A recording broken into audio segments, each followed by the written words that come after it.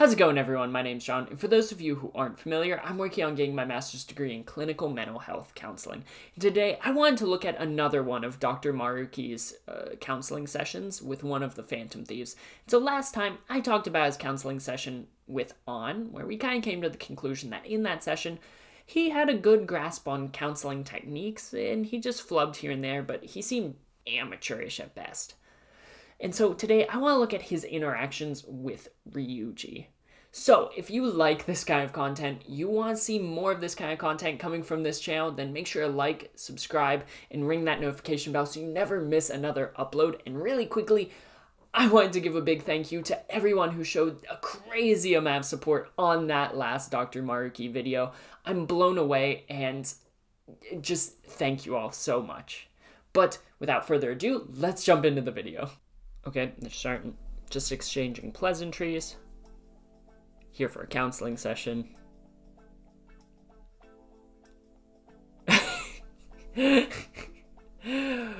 This is so perfect because this is something, it's so based in reality. This is something that a student would probably say, especially a student like Ryuji, who doesn't always have the greatest filter. And so I like this because last session that we looked at with Ann, she kind of came in, she was trepidatious for sure, but she was pretty easy to open up to Dr. Maruki. And so now we see in sharp contrast that Ryuji is saying, look, I don't want to be here. And as a counselor, this gives a good indicator for how you should approach the session. Ryuji's forced to be here. And Ryuji knows that the only reason that Dr. Maruki came into the school is because the principal wanted it to be good PR. It's not necessarily because they care about the students, especially not from Ryuji's perspective, which understandably so. And so the way Dr. Maruki handles this, saying, I'm sorry that you're forced into this, but anyway, come in, kind of saying, let's make the best of a situation that you maybe aren't the greatest fan of. And so I really like this interaction because it's even minorly starting to build that rapport, saying, I'm kind of on your side here. I wish you didn't have to be forced into this, but let's make the best of the situation while you're here. So that maybe if they do build a good rapport, maybe Ryuji will come back. And that could be overall beneficial if Ryuji does have some stuff going on inside. Okay, so again, I'm gonna assume that this little time skip here that happens with the black brush stroke, that's when the statement of confidentiality happens, when Dr. Maruki is laying out, okay, if you're thinking about harming yourself, others, etc., I'm going to have to breach confidentiality so that he and Ryuji are fully on the same page in this session.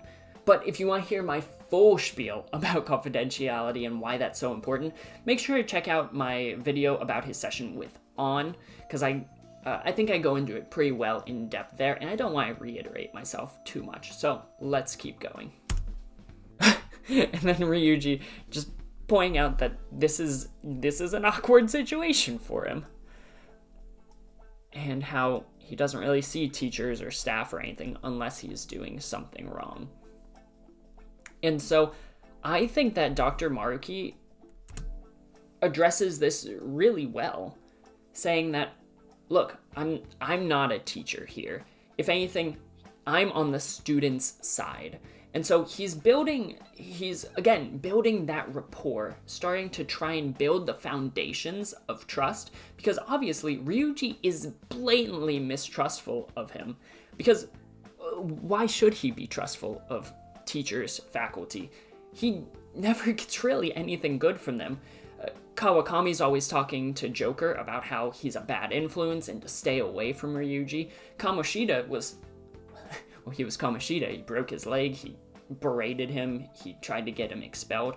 He has no real positive experiences with faculty in this school. So now he's supposed to go to a counseling session and open up and talk about all of these issues to someone who's similar.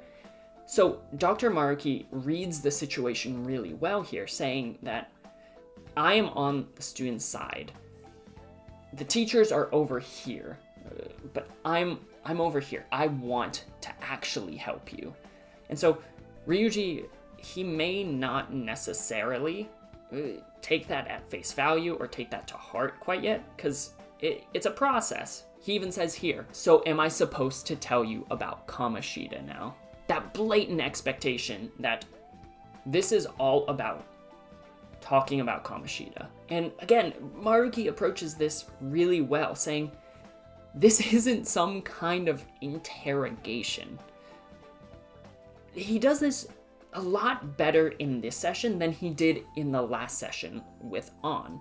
Because in the last session, when he was starting to open up the session with Ann, and she started sharing, she started getting ready to share, he says, oh, no. You don't have to talk. Don't worry, you don't have to talk. And I think that was kind of a mistake, because she'd already started opening up to him. But he does this at a really opportune moment here, because he says, after Ryuji spouts the expectation that he's supposed to talk about his experiences with Kamoshida after everything that happened, he says, oh, no, this isn't an interrogation. And if we go a little bit further here, we'll see him say that we can just talk about whatever you want. If you don't want to say a word about Kamoshida, you don't have to. We can just chit-chat. And I think that that's a really great expectation to set, because it allows Ryuji to breathe, let his shoulders down, and maybe ease into, potentially, if he feels comfortable talking about Kamoshida with Maruki. But he doesn't have to. It's not the counselor's position to rip this information out of you forcibly. It's the counselor's role to give you the opportunity and the forum that anything you need to process out once you feel comfortable with the counselor. Feeling comfortable is really important, because if you don't, you might feel embarrassed about revealing some things. And so building this relationship with Ryuji, just by chit-chatting maybe initially, is so important to good future process. So I'm liking this session. I'm liking the choices Dr. Maruki is making so far. And Ryuji says, okay, what do we talk about? And Maruki said, no, you were doing so good. You were doing so good. So, okay. This could just very well be Dr. Maruki's just awkward, quirky kind of nature coming out here, saying, is there anyone in your class that you like?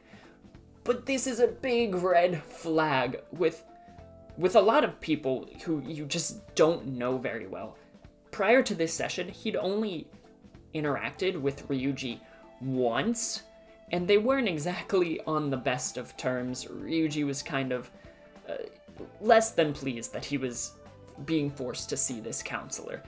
And so just diving in, is there anyone in your class you like? That could be a very uncomfortable and awkward conversation that Ryuji would be opened up to in that situation. A lot of high school guys don't want to tell someone they just met about the people that they are romantically interested in.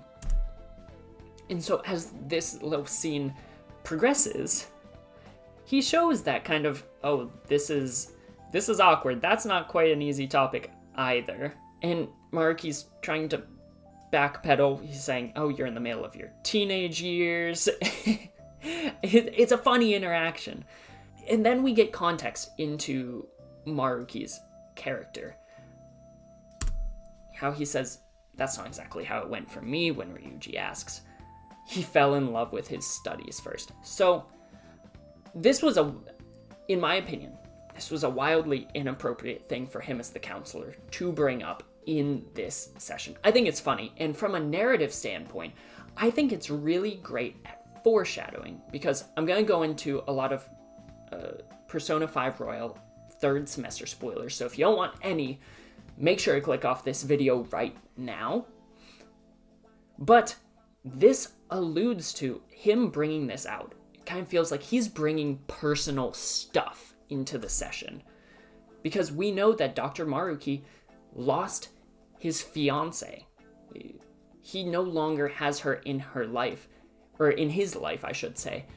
And he did that. He's the one who completely erased him from her cognition so that she could live a happy life. And so he's undoubtedly still dealing with that so much. We see that later in the game, that he's still really struggling with that loss. And so it feels like bringing up romantic relationships in this is him subconsciously projecting his desires onto Ryuji and wanting to hear how Ryuji is faring in this kind of romantic arena. And you should never bring your personal stuff into a counseling session.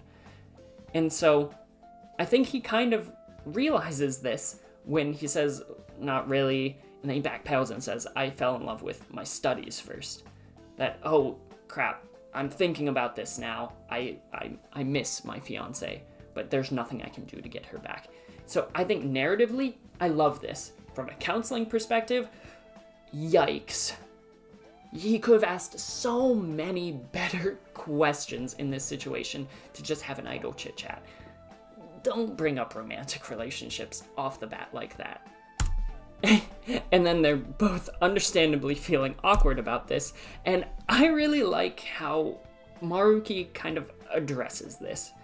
He's the one that brought the personal stuff, whether Ryuji knows that or not, into this counseling session.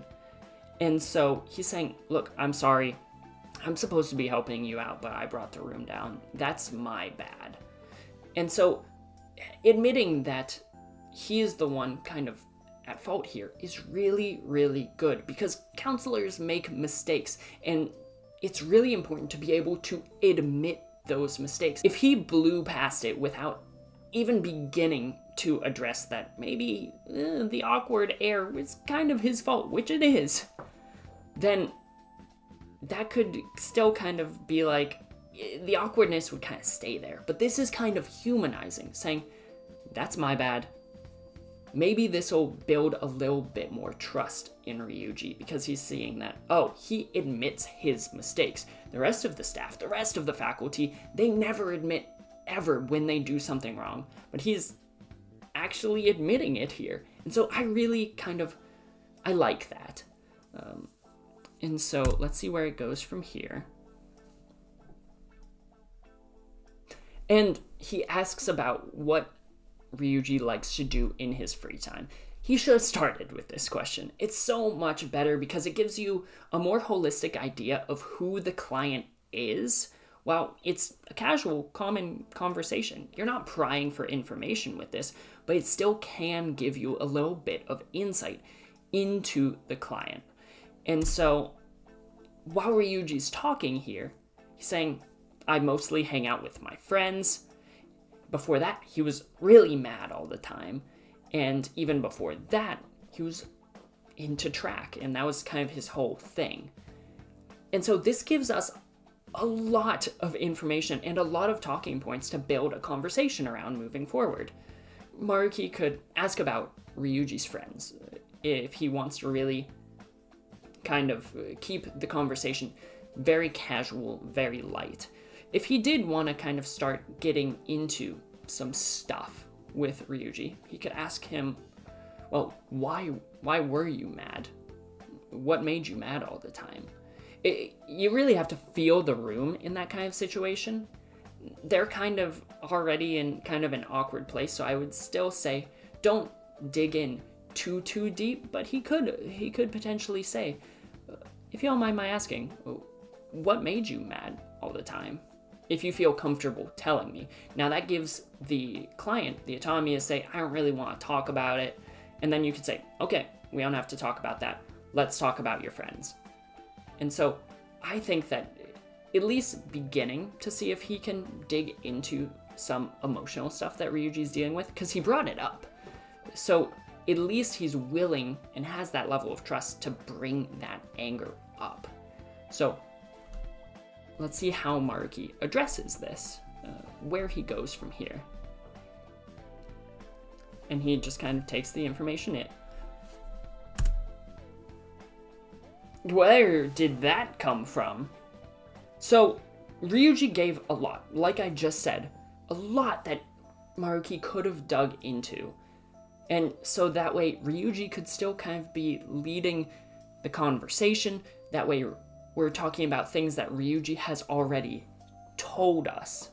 So you could have dug into his anger. You could have dug into his friends if you wanted to keep it a little bit more platonic. But he completely segues from this and asks, how's your leg doing right now? And I think that there's a very logical reason for this in terms of the story, and that is Maruki hates negative emotions. He never tackles them head on, which honestly, that's not a great trait for a counselor to have in general. Avoiding negative emotions and running from negative emotions, not exactly something that a counselor should be promoting, but Ryuji brings up that he was mad all the time. And so Maruki completely segues to the topic. So how's your leg doing? Is it any better? Ryuji never brought that up. Ryuji never brought that up. And so let's say that he didn't. He had no idea that Kamoshida was involved with breaking Ryuji's leg. Well then, how does he know this? Well, it's probably in school records. But how do you know that this isn't a soft spot for Ryuji, who just said he was all about track? He was mad all the time. And then now he's hanging out with his friends. I'm sure Maruki knows that the track team had been disbanded. And so that broken leg might be a sore spot for Ryuji. You probably shouldn't bring it up if you're not necessarily even supposed to know it at this point. But let's say that he did know that Kamoshida broke Ryuji's leg. I mean, that's a safe assumption. He knows, I'm sure, that Kamoshida was the advisor for the track team. There was an incident, and then the track team went kaput. And so now you run the risk of triggering Ryuji, because that could be a very sore subject that he doesn't want to talk about. And so this runs the risk of aligning yourself back with the school system, back with the administration, because you got this information from them, not from Ryuji. Or you run the risk of triggering Ryuji if this was a really traumatic event. I don't see really any benefit about asking about his leg when they were already starting out with a good conversation about what he does in his free time. Okay. And so even Ryuji's a little bit off-put that, oh, you know about that too.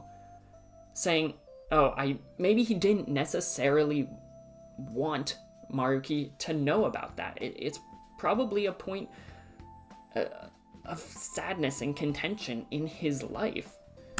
And so he says, yeah, it's doing better as long as he doesn't strain it or anything. Obviously kind of wanting to shift away from the subject. And so he uses a minimal encourager, a little, I see. And then he keeps with the running thing. You really enjoy running, don't you? And I guess I can see where he got that. But again, it feels like he's deflecting away the negative emotions, trying to focus only on the positive. You could see from the low portrait, we don't get voice inflection, we don't get a lot of nonverbals from these scenes just because of the way they are. We can't see facial features, but from the portrait, it looks like Ryuji is a little bit sad about the situation. And so he's deflecting, again, those negative emotions. Oh, we don't do negative here. That's his whole shtick in his final palace, is that he wants everyone to have these idyllic lives with no negativity, no sadness, and he will manipulate the world to do so. And so this is really narratively telling, but from a counseling standpoint, it's not great because he's not actually digging into any of these negative emotions. He's just blowing past them when he could and should be, maybe asking a little bit more about that. He brought up the broken leg, you can't change that. So since Ryuji shared that, why not ask and get a little bit more information and maybe process through that so ultimately you can give tools and resources that might be able to help Ryuji if he is still feeling some of that anger. But no, he just says, you really do enjoy running, don't you? Okay. And so he says, I guess so, after all that training. Yeah, it would make sense that he would like it. And he talks about, it seems like I might be reading into this, but it seems like he's talking like he kind of misses it, and how he was hoping to get that running scholarship to make life easier for his mom.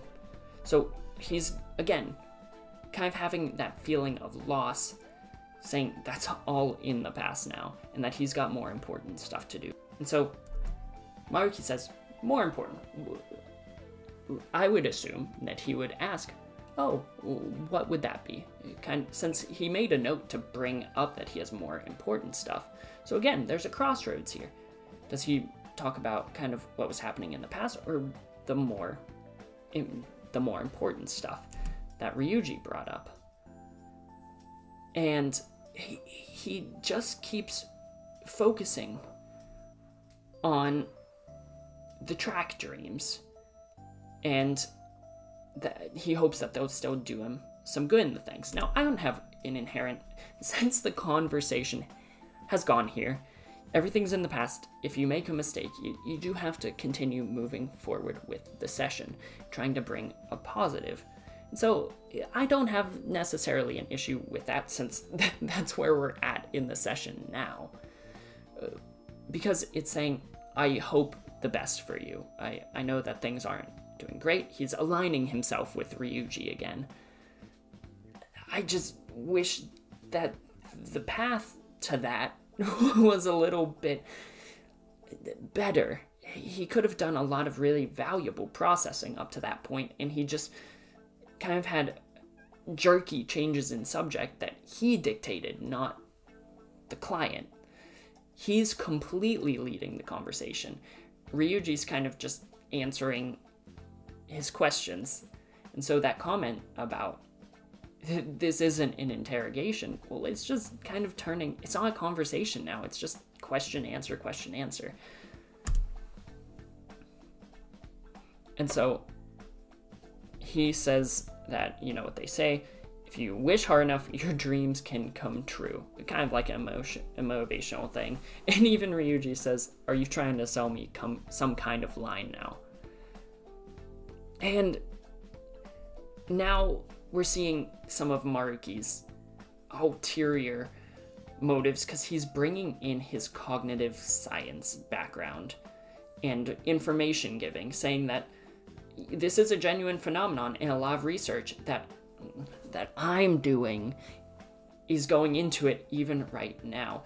And it's trying to figure out what Ryuji wants more than anything. And he kind of honed in on the track thing, like, oh, this has to be what Ryuji wants. And so he even directly asks for his purposes of, yo, if I do figure out how to change everyone's cognitions to be completely positive, what do you want most out of life? He kind of latches onto the track, as we see later in the game. But what do you want most out of life? And then they kind of have this funny little interaction. I think having just nice conversation with clients is always kind of a good thing. It's a quirky conversation where he says, well, I have a free coupon, this proves it. You know, haha, wink, wink, nudge, nudge. If you want something, it'll end up happening. And Ryuji kind of looks at the coupon and is just like, okay. And essentially says Maruki is a strange dude. And so this counseling session, while it shows how profoundly nice Maruki is as a counselor, and how he is able to build a good rapport, being surprised that Ryuji is ending on kind of a good note, like a compliment coming from Ryuji. they seem to end out pretty well. So he did succeed in building a good rapport with Ryuji. It seems like Ryuji had an okay time in this counseling session. But in terms of counseling itself, the session with Ann and with Ryuji are like night and day. He did really well. He made a couple mistakes here and there with Ann, where he used good counseling techniques. He really kind of let her express what was going on. He would use mammal encouragement. He did pretty well. He just felt like an amateur or a new counselor. In this session, he brings his own personal stuff and kind of projects that onto Ryuji a little bit in terms of, oh, do you have a crush on anyone? It's a small thing, but it happens. And then he is getting he deflects away from any and all negative emotions that could be troubling Ryuji. He doesn't try to dig into anything deeper, and it doesn't feel like it's for rapport building's sake. It just feels like the whole time in that second half of the counseling session, he's digging for what Ryuji wants the most, so that when he does eventually create this idyllic world, he can give that to Ryuji. So as a counselor, you're supposed to provide your clients with the ability and the equipment to solve their own stuff, to go out into the world and be able to cope with the situations that come at them or that have come at them in the past. And he never does that. He just wants to fix the problems for them so that they never have to worry about that. And so that's not empowering Ryuji. That's not empowering the client. And that should be your role. Whether it takes 8 weeks, it's a shorter span of counseling, or if it takes 3 years for it to really affect, or longer, or shorter, whatever it might be, your role is to provide them those resources. And Maruki just doesn't seem to have an interest in that. And I think that does kind of stem from, this is a backup career. He never wanted to be a counselor. He wanted to be a cognitive scientist. And he wants to use the metaverse to solve everyone's issues. And so I think that this early in the game, this is awesome foreshadowing, looking back at what his objectives really are. But I hate that it came at the cost of actual good counseling. But credit to the narrative designers of this game, because they wrote him so perfectly as someone who's using counseling as this backup. And this is why I love Dr. Maruki as a character, because, well, sometimes he's a better counselor, like with the situation with Ann, where he makes a couple flubs. Sessions like these more so show his true colors. And so I think that they wrote him really, really well at being a counseling 101 level of counselor. But those are just my thoughts, and whether you agree, whether you disagree, I would love to hear your thoughts in the comment section down below. And while you're down there, why not liking this video, why not subscribing to my channel, and why not even ringing that notification bell so you never miss another upload. And I also started a new series where I'm kind of dive into characters more in depth from video games and anime called Character Case Studies, so if that's something that interests you, make sure to go check that out as well. But as always, I hope you have a fantastic rest of your day, a fantastic rest of your week, and why not even a fantastic rest of your month, and I will see you in the next video. Later.